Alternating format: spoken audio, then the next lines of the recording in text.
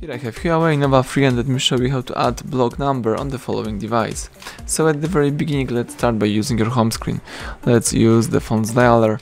Here you have to use the more key, choose blocked, and here you've got blocked numbers.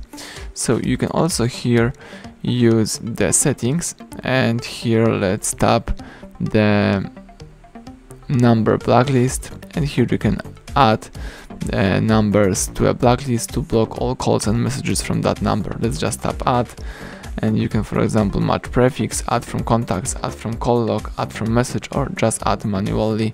Just enter the phone number.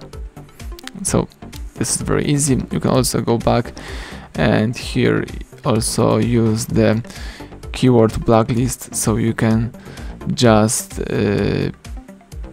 don't receive any message with some keywords.